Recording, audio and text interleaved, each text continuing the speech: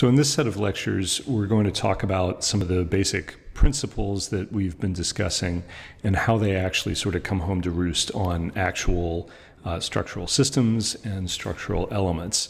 And we'll do this in a pretty light way. We'll get into some math, a little bit of trigonometry, and some algebra. We'll save some of the really hardcore stuff for 347. At the moment, what we're most interested in is that you understand the relationship between structural forces, what we've been talking about the last couple of weeks, and structural form, and particularly some of the more intuitive structural forms that we deal with, that we understand, that we see out in the world sort of every day, and that through our experience we kind of understand are particularly strong. And I want to talk about why some of those are, some of the mechanics or nuts and bolts of some of these systems and elements, like, for example, suspension bridges, which we appreciate as a kind of naturally beautiful form. And as I want to show, there are things going on in there that we may not fully comprehend, but we end up with these forms that are very, very natural and that are mathematically absolutely correct. The reason this is important is that structural form is the kind of key to good structural design. And I want to quote one of our great heroes here, Ed Allen, who taught for years at Oregon, among other places, and was known for his ability to sort of explain structures in really, really simple ways. Something that we try to do as well. And one of his great mottos was that in structural design, if you get the form right, everything else is easy. In other words, if you are fluent enough in how structural form works, your intuition is going to be pretty close to what's actually accurate. And when you or an engineer comes back and actually calculates that structural element or that structural system, you'll find that the math ends up being pretty easy and that you are pretty close to right. So an intuitive understanding of structural form is a kind of key tool in the designer's toolbox. So we want to talk about a handful of things. We want to first, in this video, we'll talk about structural elements and also structural systems where we're basically trying to find triangles within the building. We'll talk about why the triangle is the kind of ultimate, or maybe the like primeval structural form. And then very briefly, I want to look at these three elements, beams, columns, and arches, because they all have sort of fairly intuitive stories to tell about why certain forms are better than others. Then in the next two videos, we'll throw some math at some of these ideas that we've looked at. We'll do a free body exercise using a simple cable structure, showing how we can sort of get inside of a cable structure and look at what's going on using principles of translational equilibrium. And in the last video, we will look at how we design beams, and particularly how we do a thought experiment about keeping beams not just translationally stable, but also rotationally stable, and how that gives us a clue as to how to keep a beam in simple equilibrium. So to start with, we'll look at structural forms and structural shape, and we'll do this in a couple of different sort of scales. Before we do, though, let's look at what we've sort of covered so far, and we'll use these principles in analyzing these structural shapes going forward. So the first and kind of foremost thing is that we're interested in equilibrium. We're interested in finding sets of vectors that balance each other out and therefore that keep our buildings stable, right? They keep them from moving. We talked about two different types of equilibrium. We don't like buildings to fall down. That's translational equilibrium, moving in the X, Y, or Z axis. But we also don't like buildings to fall over, that is, to rotate either clockwise or counterclockwise around any of those axes.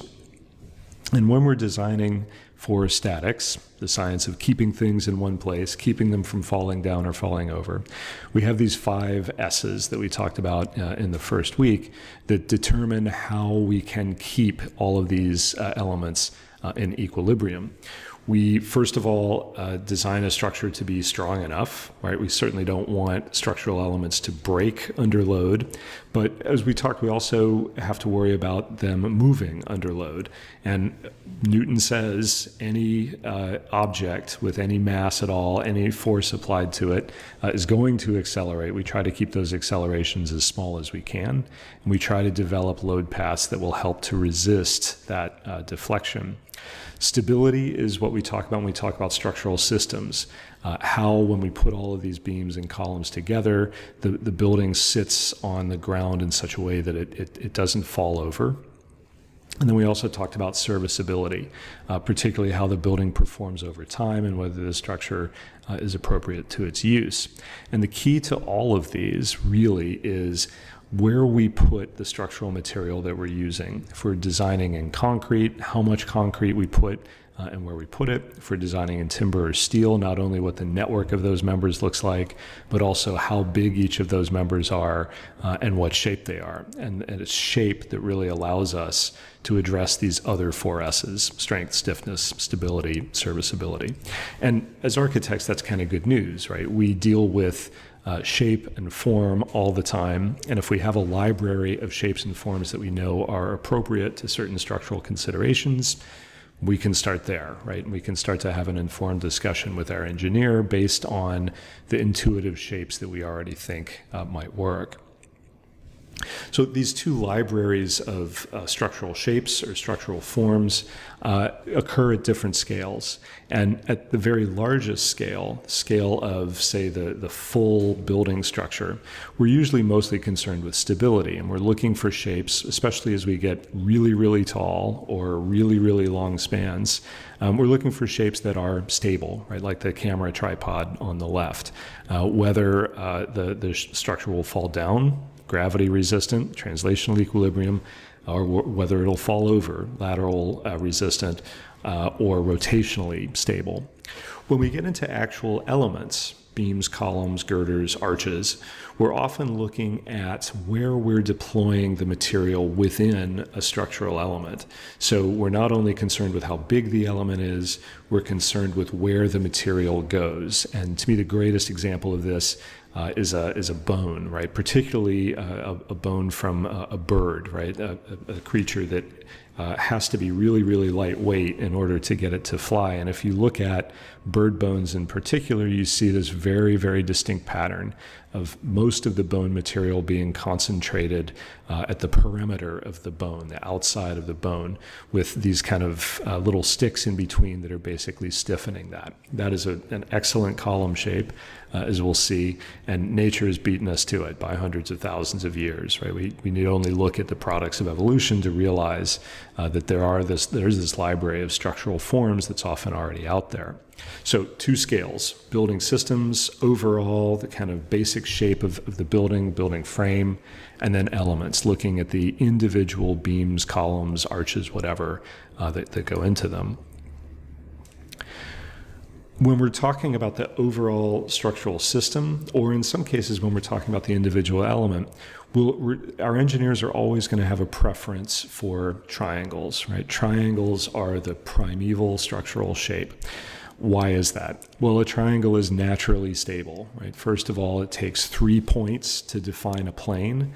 So if you have a 3-legged stool, it will always sit flat on the floor. If you have a 4-legged stool, 3 of those legs might sit flat, the 4th one might not, and the stool will rock back and forth. So 3-legged stools actually better structurally than 4-legged stools. Related to this, but also really critical, especially when we're dealing with really tall buildings, is that a triangle which has 3 given legs, or 3 legs of given lengths, that triangle can only assume one shape, right? There's no other way to arrange 3 fixed legs in any shape other than that single triangle. If we want the triangle to deflect, if we put a load on it that's going to try to make the triangle deflect, we're going to have to actually bend or break one of those triangle's legs to make the shape change, right? To make that deflection actually happen. When we apply a load to a square frame, unless we make the joints really, really stiff, what we find is that there are an infinite number of shapes that could be made out of those 4 legs, right? There are all kinds of parallelograms that those 4 legs could make. And we get this phenomenon called racking, where if those joints aren't stiff, the members of that structural frame are going to rotate relative to one another. And you can see that we go from a rectangle to a parallelogram. Now, parallelogram is a fine shape, but you can see there's nothing to stop the frame from falling all the way over. Even if we get minor racking, things happen like doors don't open all of a sudden, or windows in the building break, or cladding panels suddenly pop off of the building frame. So rectangular frames are difficult. We have to find ways to make very, very stiff joints. Triangular frames, very, very simple. All we have to do is pin the legs of the triangle together, and we will get a shape that is very, very difficult to change, right? Very difficult to deflect. The actual structural elements have to bend or break for the triangle to change its shape.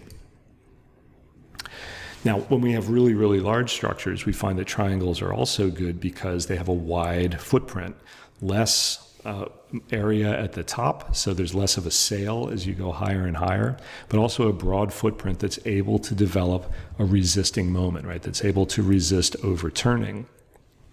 To me, the greatest example of this is looking at the competition schemes for what became the Eiffel Tower in Paris. And you can see that all of the engineers, all of the architects who submitted schemes, with a couple of exceptions here and there, ended up with this very, very distinct triangular profile. Some of them very close to what the finished design or the winning design actually was. When the final scheme by Eiffel won, this is about as pure a triangular shape as you can get. Notice that it's subtly curved. We'll talk about why that's a good shape when we talk about arches. And notice that it's much, much wider at the base than at the top. So there's less area at the top for the wind to collect the wind. There's a broad footprint at the base that allows the foundations to develop this resisting moment, right? Resisting the overturning moment that the wind is going to give to the Eiffel Tower. And in fact, the wind loads on a tower this tall are much, much more important, much more controlling than the gravity loads. Gravity is fairly easy to handle. It's the wind loads that, because of this very, very long lever arm that the building has, are often the most difficult to deal with.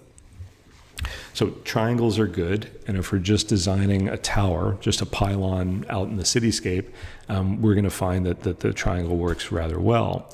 The problem is that architecturally, we're typically trying to create rectangular rooms in section, right? We would rather not have braces, triangular braces that are coming down and interfering with our internal space.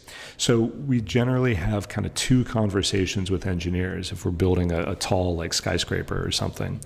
One of them is that we might try to find a way to triangulate the structure, to take a rectangular form and add triangles to it wherever we can to brace it. Or the other thing we might do is we might stiffen those joints. We might make connections between columns and girders very, very stiff. Engineers say that what this does is it recruits the beams and columns into resisting both gravity and lateral loads. Concrete frames are particularly good for this. So this is why in super tall buildings you often get rectangular forms. The John Hancock building in Chicago has rectangular floor plates and rectangular sections. But then along the outside, you can see that its famous cross bracing is essentially taking that rectangular frame and turning it into a set of triangles, into a set of geometric shapes that are self-bracing. And as we discussed, the tapering form of the tower is a way to triangulate the skyscraper on a kind of big scale. Maybe not quite as dramatic a taper or triangulation as the Eiffel Tower, but still a useful one, right? Wider at the base, narrower at the top, so it has some inherent stability to it. A wide footprint, which gives it a big resisting moment, and that comes from that very, very wide lever arm at the base. Now, there are other ways to do this. If you look at older skyscrapers, you see that engineers often came up with ways to, again, make these connections very, very stiff. So here's a skyscraper showing what's called a portal frame. These steel arches that are put into the building that really connect the girders and the columns in a way that won't allow that rotation, right? Won't allow the frame to rack. if the wind blows and it tries to rack the building, it's going to have to actually bend or break those very, very deep portal frames or portal arches. Cross bracing here, this is a way of triangulating the rectangular bays. Difficult to put a door or a window into that unless you're clever about it, like in the Hancock. And then another way that engineers have to do this is with very, very stiff joints called knee braces. And here you see they are triangulating just the joints between the girders and the columns. And again, this takes that rectangular section and basically turns it into a set of triangles, right? Makes the joints work as very, very stiff elements connecting the girders and the columns, and make sure that no racking can occur, no significant racking can occur. Now, when we get into sort of smaller scale stuff, we also have discussions about the shape of those individual elements. What's the best shape for a girder? What's the best shape for a column? And where we put the material is really important because the way that a shape resists loads, or the way that a beam resists loads, is often through both a combination of the strength of its material and where that material is in its cross section or in its long section. If you go back and look at sort of early 19th century mills where they were using cast iron, you often see this very, very distinctive what's called a fish belly shape in the beams. And this, it turns out, is an excellent longitudinal shape for a beam. It's deeper in the middle where bending stresses are greatest, and it tapers toward the end where the bending stresses are actually less. Why is this important? Well, it's putting the material where it's going to do the most good, right? Where it's going to be most effective. And therefore, it is saving weight because it's not putting excess material in a place where that material is not going to be working as hard. Now, today we don't use cast iron, we use steel. And steel isn't molded, it's rolled. So it's much easier to fabricate steel in long, consistent sections. We have another way of thinking about where the material gets deployed in a steel beam, which is to think about its cross section and basically to resist the bending force that we're putting on it by giving the beam itself a little bit of resisting moment. So very much like the bottom of the Hancock is spread out so that it has sort of wide feet, we sort of turn that on its side for a beam, and we try to give the beam feet that are spread as wide apart as we can. When we turn it on its side, we're talking about greater and greater depth, but we're talking about those feet turning into what we call flanges, the wide parts of what we call a wide flange beam. When we roll a beam, it's very easy to make this distinctive I-beam shape. And you can see that this is on its side, but these two flat elements here, those are the flanges, the feet that are going to provide the area that will give the beam its resisting moment, and they are held apart by the centerpiece called a flange. And when we look at steel beams today, lay people call these I-beams. You will learn to call them W shapes, which stands for wide flange. You can see that basically what we're doing is we're trying to create little Eiffel Towers, but on their side and kind of rolled into long, consistent lengths. So the flanges are working like the feet of the Eiffel Tower, and they're putting material out at the edges of the beam where they can produce a resisting moment. When we put a load on the beam in the middle, it's creating a bending moment, and the flanges of the beam are sized and positioned so that we can build up the maximum resisting moment. We will go into this endlessly, and we'll look at some of the math behind this in 347 when we talk about beam design. But just know that there's a reason that if you're looking at a steel construction site, you will see a lot of I-beams, and that is because they are a very, very efficient shape to resist bending. They rely on the cross section. Fish belly beams rely on the longitudinal section. And we have a kind of library of shapes that respond well to various conditions. So a fish belly beam works best for what we call a distributed load. We went over this last week. We talked about a distributed load being a consistent load that's applied across a beam span. And if we do diagrams showing where the internal stresses end up in that beam, what we find is that we get what's called a moment diagram showing us where the bending stresses are greatest, and the bending stresses are greatest right in the middle. And a fish belly beam actually sort of copies the shape of that moment diagram to literally put the material to put the maximum depth where it's going to do the most good. If you look at some of these other loading conditions, you might see shapes that start to look familiar. Here is the moment diagram for a cantilever. We already talked about the fact that tree branches, for example, get much, much thicker toward their roots or toward their base. And that is in part because the moment diagram for a cantilever puts the most bending stress not in the middle of the span, but at the base of the span, at the root. And then when we have point loads, where we're putting just a single discrete load, like a person or a single box of books onto a beam, we get a moment diagram that's much simpler, right? It's just a triangle. And you can imagine that being an efficient shape if we're putting a load right there in the middle. So some of these shapes, again, sort of look structurally obvious. Here's one that looks like a bridge. And if you see the loading condition for that bridge, you can see that that's exactly what we would expect to see in a bridge deck, right? A distributed load, the supports now sort of tucked in from the ends. And here we have this kind of cantilever shape there and there, more of a beam shape here, but it looks like an arch, right? The greatest depth toward the middle of the span. Your intuition very often is absolutely right when you're thinking about structures. You have lived out in the world, you have seen plenty of things that stand up, and a lot of times your brain already has this kind of library of structural forms that, even if we don't totally understand how they work yet, at least kind of look familiar. And these three in particular, I would say, are shapes that we see both in nature and in sort of big scale engineering all the time. So the reason that those I-beams kind of work, and the thing that we'll get into in great detail when we talk about beams in 347, is that they also rely on the beam's depth. It's not just where the material is, but it's how far apart those flanges get. And there are good reasons for increasing the beam's depth toward the middle of the beam. That's where the bending stress is greatest.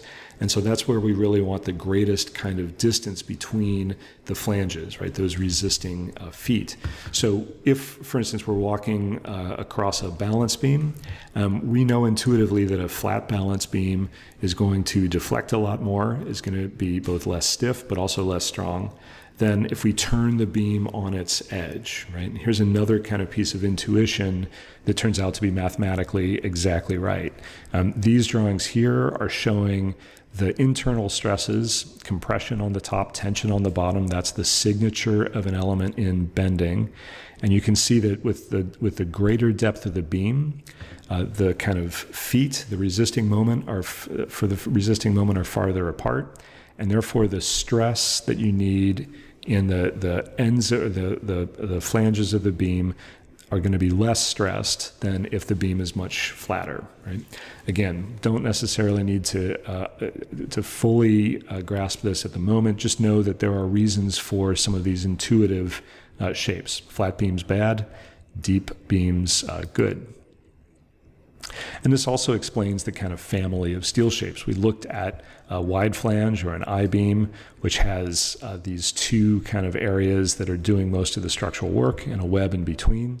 But this also explains structural elements like channels, which are like half an I-beam. We've still got flanges. We still have a web. We use these for situations where we need to get sort of greater access to the web, but they function in the same way, right? These two flanges that provide this resisting moment, right? These feet that have steel that is working really, really hard in compression, usually at the top, tension at the bottom, to resist the bending load that we're putting onto the beam elsewhere. Now, we can take the same principle and we can find even more efficiency by turning those beams into what we call trusses.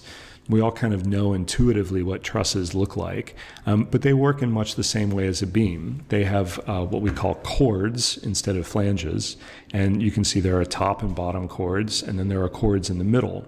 And these work very similar to the flanges of a beam. The top chord in a simply loaded truss is always going to be in compression. The bottom chord is always going to be in tension. And now instead of a solid web like we have in a wide flange beam, we have a network of, what do you know, triangles, right? And what this means is that we've panelized, engineers will say we've panelized the web of that beam. We've turned it into a network of very, very light linear elements We've saved all the weight that would go into the web of that beam, and instead we're resisting the bending moment by by this set of chords. We're basically locking the chords together, not by a solid web, but by a network of triangles. This maybe gets more obvious when we look at rectangular truss designs, and you can see that here the engineers who designed these trusses are doing exactly what we talked about with the Hancock. They're taking a rectangular shape and they're turning it into a series of triangles. And each one of these will have a chord on the top that will go into compression, a chord on the bottom that will go into tension, right? Signature of bending, compression on one side, tension on the other, and then a network of triangles in between that will lock them together, that will make the top and bottom chord work in concert to resist a bending load that's put onto the truss. Now, when we switch and go to columns, we also have a set of ideal structural shapes.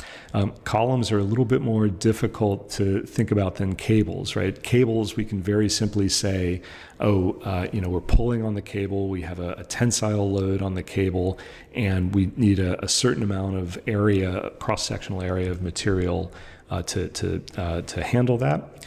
Columns can fail in a couple of different ways. When we try to crush a column, it might fail in true compression, as you see on the left, right? Actually smashing the material of the column itself. But when we get into tall columns, skinny columns, we all kind of know intuitively that column can fail not only by crushing, but also by buckling. And if you think about what's going on when a column is buckling, right, it's actually going into bending, right? It actually looks like a beam that's deforming. And if you think about what's going on in this poor column here, you can see that this side of the column is getting compressed, right, squished together. This side of the column is going into tension, right, getting pulled apart. And that, again, is the signature of a beam, an element in bending, compression on one side, tension on the other. So when we're designing a very, very short column, let's call it a hockey puck, we're designing it with enough material to resist just the load. When we design a tall column, we're also designing it to resist buckling. And we're going to design it not only to take the compression load, but we're also going to kind of design it as a little bit of a beam, too. We see column shapes, therefore, that reflect not only the axial load, the load along the length of the column, but that also give the column some width in the middle where that buckling load, that bending load, is going to be the greatest. So here you see a column with tension elements on the outside, and what those are doing basically is stabilizing the column in the middle, keeping it from moving one way or another. Here's a skylon shape where there is literally greater width in the column in the middle where the buckling force is going to be greatest. And notice the pin connections at the ends. You can't quite see it, but there's some guy wires holding the top there. Here's a column that is fixed at the base, right? And therefore the greatest bending load, this is basically working like a big cantilever on its side. So in addition to a good column section, this is designed also as a big cantilever sticking out of the earth. And here you can see that it is widest at the base. So these are analogous to what we call simply supported beams, just propped up at the ends against lateral forces in this case. This is analogous to a cantilever, right? Deeper at the root, fixed at the base, flexible at the end. And then the last set of structural elements that I want to talk about in terms of shape are arches. And arches can be compression arches, like you see here, that are basically taking a load that's pushing on them, or they can be tension arches, like a suspension bridge where the load is pulling on them. And you can see that the tension elements are much more slender.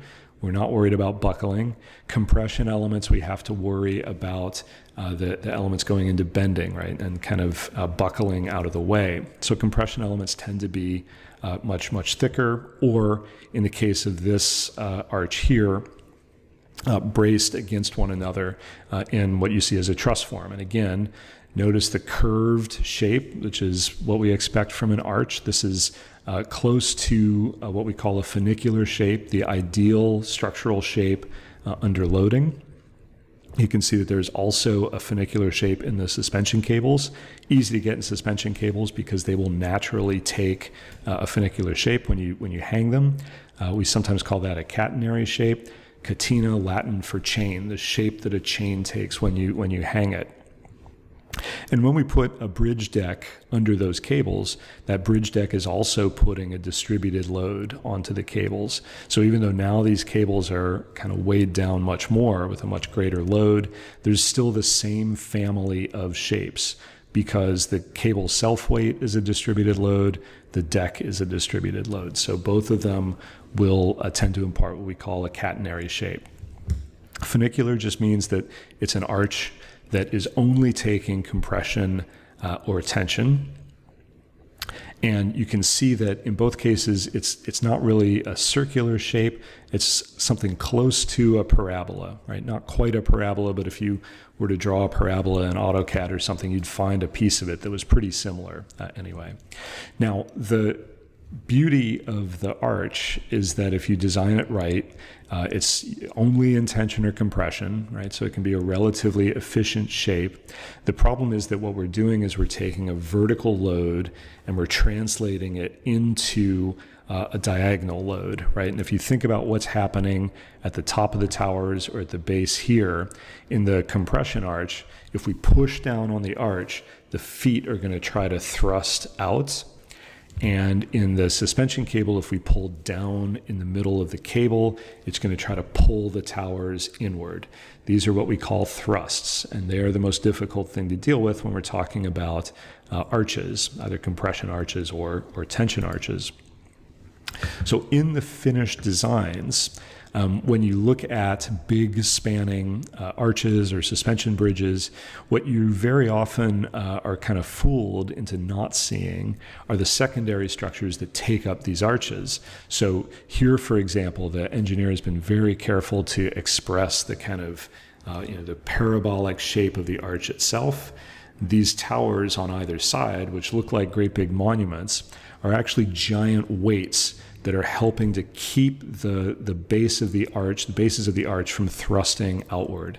They're putting a great big heavy weight onto the foundations that's basically taking that thrust and forcing it down into the ground. They're disguised as kind of monumental approaches, but what they're really doing is just adding a huge amount of weight to the arch foundations to prevent that arch from flattening out, right? They're like great big bookends. Now, suspension bridges, it's even sort of cleverer. If you think about the cables pulling on those two towers, you can see that the towers of this bridge are kind of splayed a little bit at the base, so they've got a little bit of resistance to that moment. But what's really happening is these cables, called the backspans, are pulling in the opposite direction on the tower, and they are anchored to these gigantic buttresses. Tens of thousands of tons of concrete that are dug into the ground that really, but through friction, keep the tower from falling into the river, right? Keep the thrust of the suspension arch, the inward thrust of the suspension arch, balanced by an equal and opposite thrust on what we call the backspan cables. Now, where this gets really fun is when you think about shapes that would actually balance those out. Here is a bridge in Pittsburgh where the engineer has been very clever. There's a compression arch along the top, and he has also put in a tension arch on the bottom. These sort of share in the load of carrying the bridge, and if you think about it, the tension arch is pulling in on these iron towers at either end.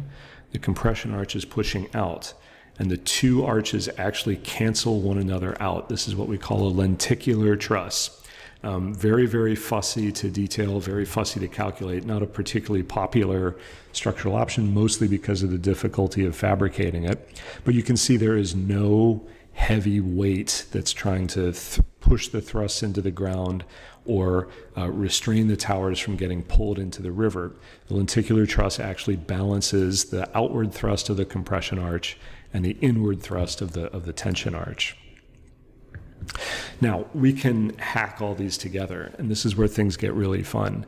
What I've shown so far are really kind of pure examples of these structural types, but we can often hack them together, hack ideas together to create hybrids that are unusually efficient or that do a particular task really well. So here we have a couple of examples of what look like arch bridges, but they're really too shallow to be pure tension or compression arches. And what they are instead are beam arches. They are essentially very, very shallow arches, or if you want to think about it, they're very, very slightly curved beams. And they will go into bending. This one is basically working like two cantilevers. Notice that it's deeper on the ends than in the middle. Here, the Eads Bridge in St. Louis, it's a little bit steeper and therefore works a little bit more like an arch.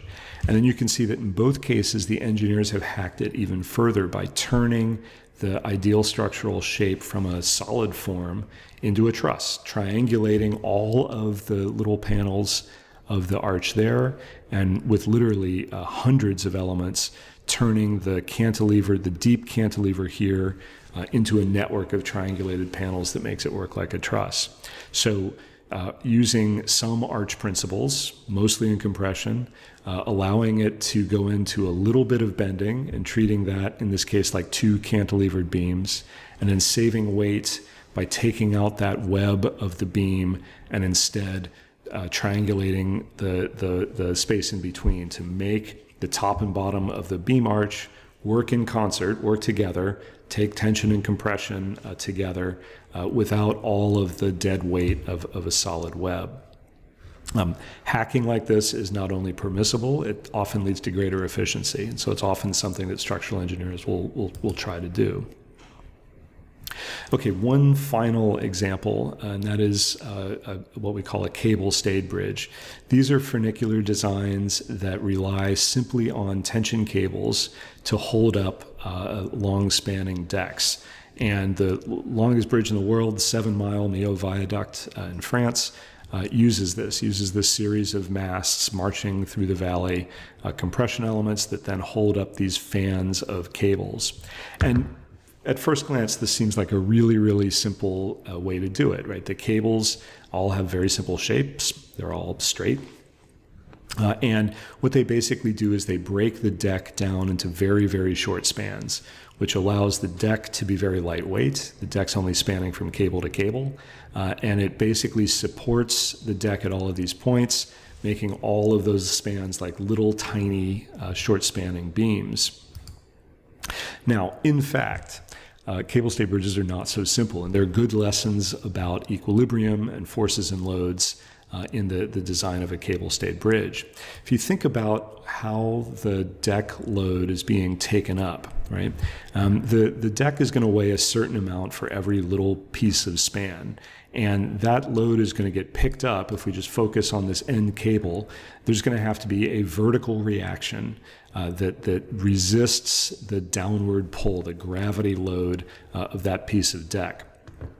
Okay, that's fine, all well and good. We can develop a vertical reaction in the slanted cable because it's heading upwards, so there can be a vertical reaction in that cable. But notice the geometry. Because it's at an angle, to get that much vertical resistance, we also need to, the arrow needs to be within the cable, and that is also going to have a horizontal component. So the way the force triangle for that little piece of the bridge looks, we have the vertical resistance, right? An arrow that is equal and opposite to the gravity load. That is going to determine the length of the arrow that we draw along the cable. But because the cable is at an angle, the arrow has to be at an angle. And what that means is that we also have, in addition to that vertical component, we also have a significant horizontal component. What does this mean? It means that that cable is not only holding the bridge up, it's also pulling back. It's pulling in on the deck. Now, the cable itself has to stay in equilibrium, so we need an equal and opposite force triangle up at the top. Notice that the arrow here is pulling in, so at the top we also have an arrow that's pulling in, and that's the signature of tension, right? You can think of the cable as pulling in on its two ends, right? Pulling with tension there, pulling with tension there. Those two arrows cancel each other out, so the cable is in equilibrium. But if we think about what's going on inside the cable is experiencing this force in tension along its entire length. So now look at what's happening. We have a vertical component here. We have an equal and opposite vertical component here. What that means is that the cable is pulling down on the tower. So the tower is going to be in compression, right? It's going to have to build up an internal stress that is equal and opposite to the downward pull of the cable. And notice that that arrow is going to be the same pretty much as this arrow for this cable. The tower is going to have an equal and opposite reaction at the base. And that actually is also going to have to take into account all of the other downward pulls that each one of these cables are putting onto the tower. So already we have a deck here, we have the tension element, the cable here, that's pretty obvious, but we're going to have a huge compressive force in that tower by the time we're done. Now the other thing is that those horizontal arrows have to get resisted as well, and they are going to get resisted by the deck. If you think about what that cable is doing to the deck there, it's lifting it up, but it's also pulling in on it, putting the deck into compression. And so in addition to these very, very elegant, lightweight cables, we have two what are probably very bulky compression elements. And usually these towers are in heavy steel or concrete. And if you think about it, that deck also has to be designed as not only a set of short spanning beams, but is a very, very long and toward its end, a very, very heavily loaded column. Right? The deck is kind of the secret sauce to a cable-stayed bridge structure, because this is actually resisting the inward pull that necessarily comes with the upward pull of that cable. Now, how do we keep the whole thing stable, right? If we zoom out and stop thinking about elements for a minute and start thinking about systems, we can see that we have a lot of weight out here. We have a tower here that either is going to have to be really, really firmly anchored to the ground, or it's going to not be in rotational equilibrium. All of this load out here is going to cause the tower to rotate counterclockwise in this case.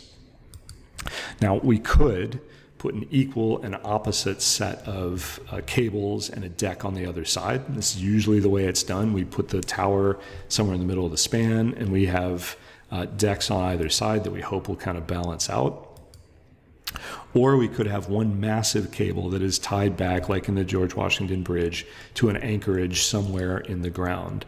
And that cable is going to have to provide the resistance or the backward pull that will be equal and opposite, not just to this cable, but to all of the cables that are working on the tower.